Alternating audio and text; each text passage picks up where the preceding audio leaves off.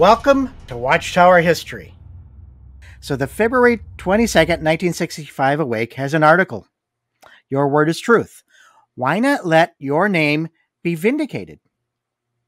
It may well be asked, why Jesus did not tell his followers to pray, let your name be vindicated.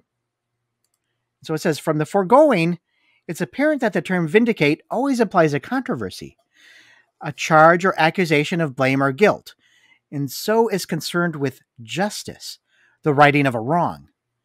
Thus, a certain person or group of persons may be wrongly charged with an outrage, but when the facts are made known, they are vindicated, exonerated. Likewise, scientific experiments may be said to vindicate a certain book or theory written or propounded by someone, but that does not mean that these persons or things are thereby sanctified or made sacred. So what they're doing here is saying this whole idea of vindicating Jehovah's name that we've been teaching for decades, they're saying we were wrong without saying we were wrong.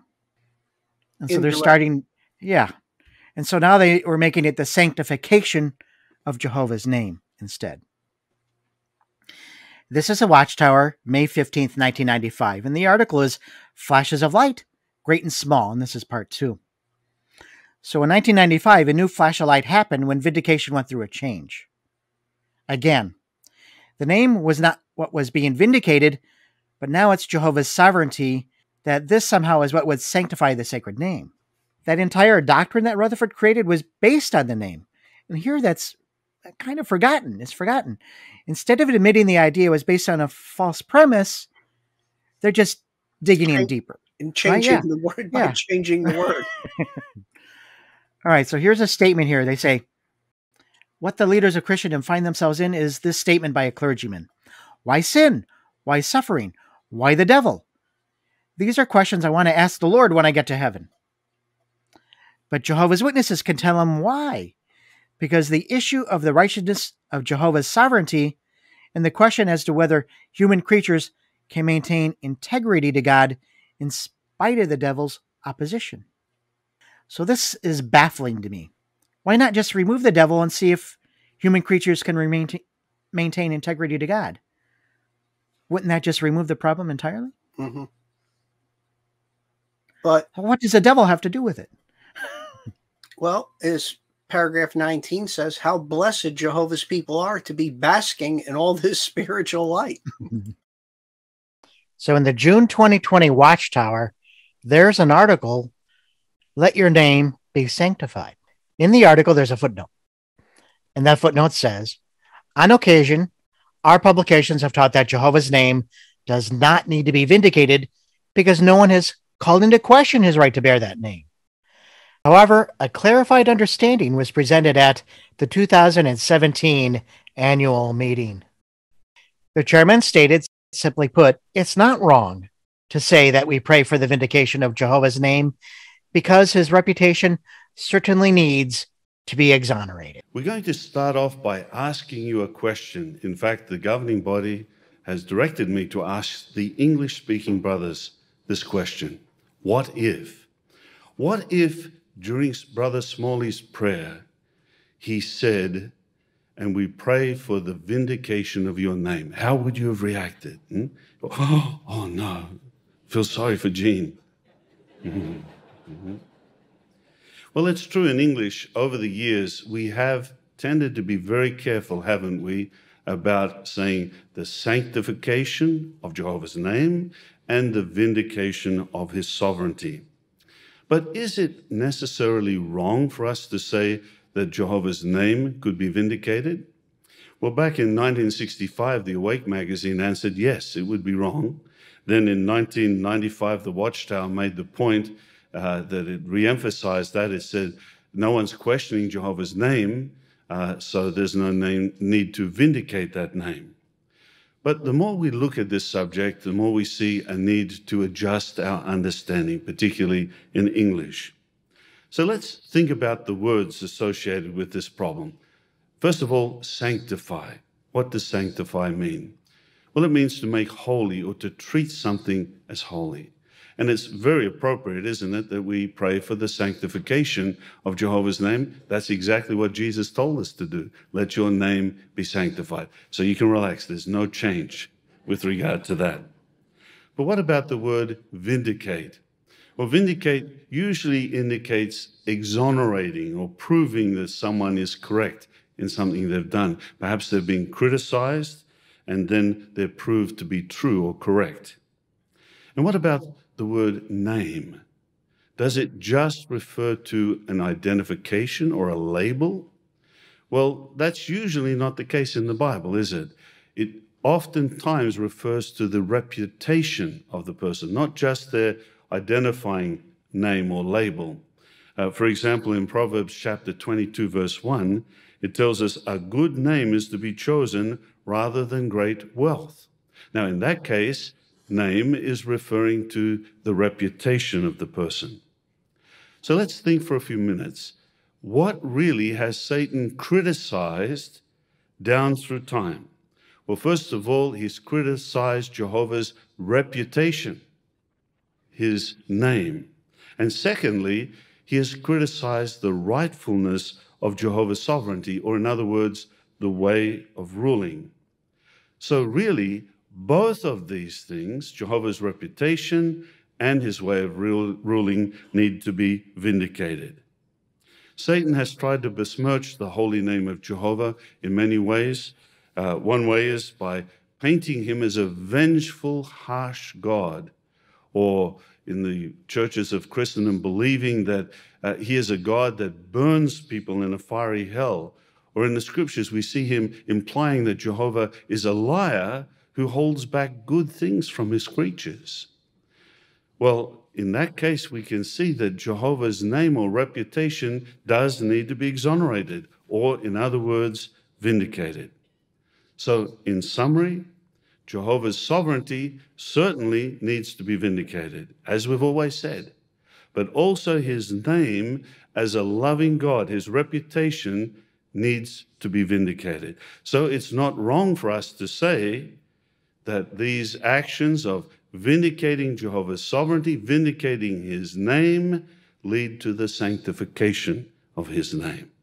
Now, at this point, you're trying to think, what does that mean?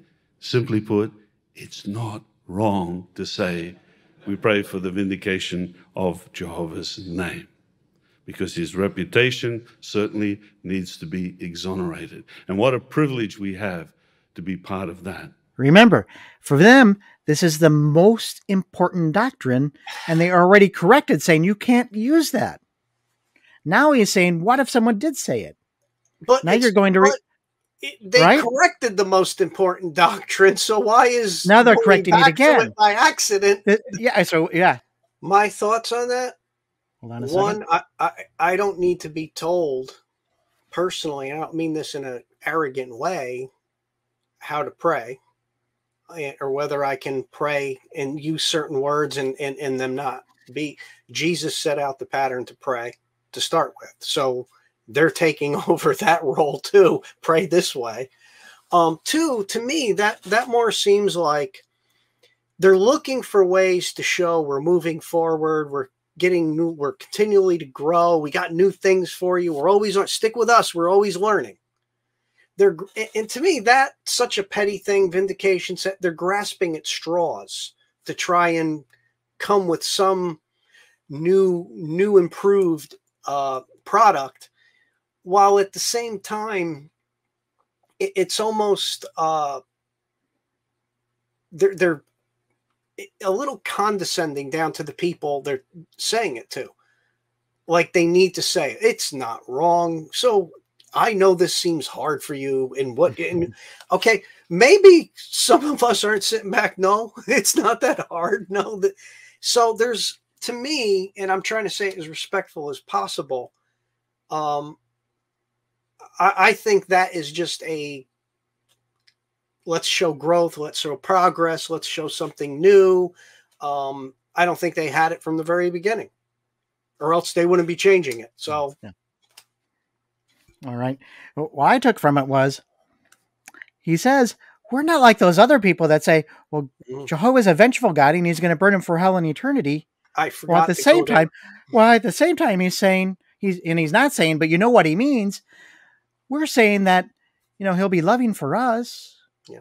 but he's going to destroy billions at Armageddon if they're not Well, Jehovah's Witnesses. loving for Yeah. us if Yeah. you make it. Yeah. If you're disfellowshipped or don't follow us, it's not going to be so loving. So again, this all stems out of this replacement theology thinking, this replacement theology interpretation, this applying everything to Watchtower after 1918 or 1919. All of these things, these are the implications of where it goes. And as we will get to in our next discussion, again, why? Why did he take this path? Why these particular interpretations? Where did those ideas come from? well, the Vindication, in a nutshell, as a reminder, came from the Jehovah book in 1934, where all things became secondary, including Jesus, to the vindication of Jehovah's name. So now, once again, back to 1995, it's sanctified. So, and in 2018, we're back to vindication. Not only did this idea appear in the Jehovah book in 1934, it was also in the booklet, His Works. And there's this subheading in there, Vindication. This is a new idea that he's introducing again. The idea that Jehovah's name needed to be vindicated, and that it was because the time has come for the vindication of Jehovah's name. Remember, they're putting this from 1914 or 1918 forward. And so here he says, Jehovah sends forth amongst the people of men and women with this message of truth in order that the people may have the answer to this very question. Really? The vindication of Jehovah's name is not a question that would have ever entered my mind. He continues, the message which they bring to you is not man's message. God in his wisdom has permitted Satan to go on in wickedness, that in the end Jehovah will cause all things to come to pass for the good of those who love righteousness. With the second coming of the Lord Jesus, and particularly his coming to his temple, the time is marked and due when the name of Jehovah must be declared throughout all the earth. This work of declaring the name of God must be done by the people whom he has taken out of the world for his name, that is, by Christians, the true followers of Christ Jesus. These Christians have been brought unto a knowledge of the fact that Jehovah is the great and almighty God, that he is above all, and that his name must be vindicated, that Christ Jesus is his chief agent and vindicator, and that the time is at hand for him to forever settle the issue raised by the devil's challenge, and that he will settle it by the vindication of his name. To this end Jehovah God has sent Christ Jesus, placing him upon his throne of authority, where he presides in power and great glory. God's kingdom has come, and Christ, the head of that kingdom, is now acting and carrying forward the witness work in the earth, and this he will complete.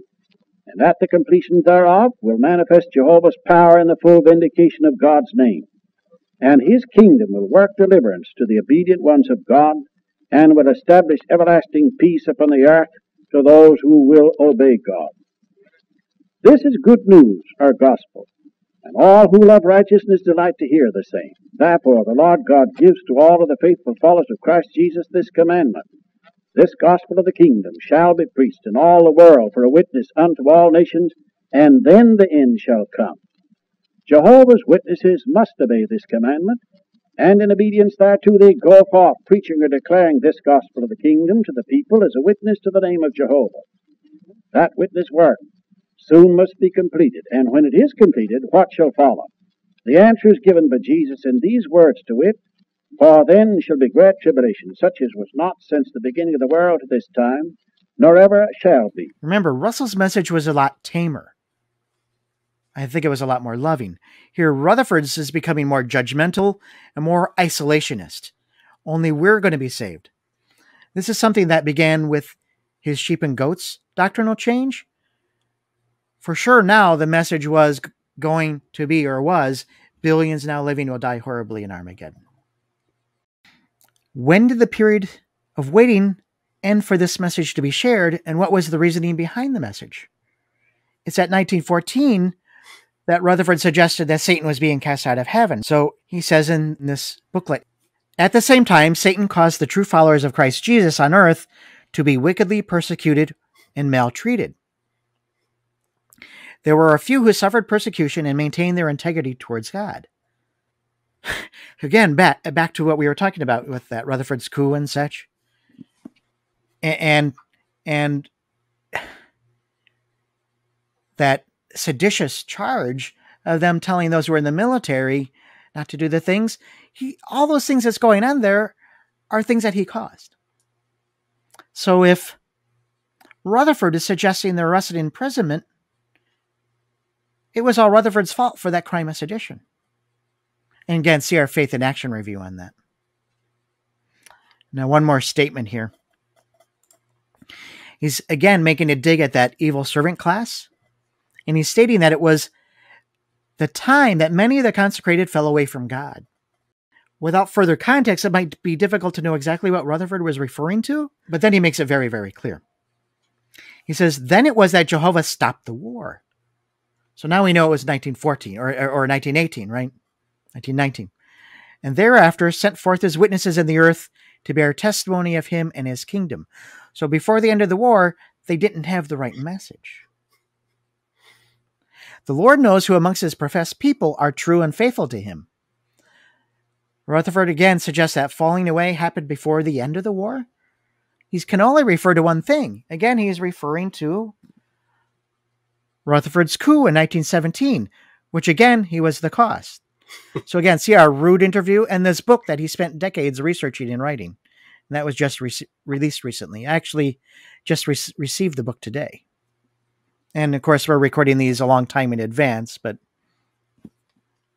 there you go. And again, we don't endorse too many books or ideas or channels or anything. Rude was generous enough to share some stuff with him when we were talking with him. This is a well-researched book. If anyone is questioning whether the Watchtower was taken over legally or illegally, that's the book to get. That was the book. He wrote what Jeff and I would have wrote and would put together for a book that we were thinking of doing. He did it. We don't need to do it anymore. In fact, we'll be quoting it in the future. Yeah.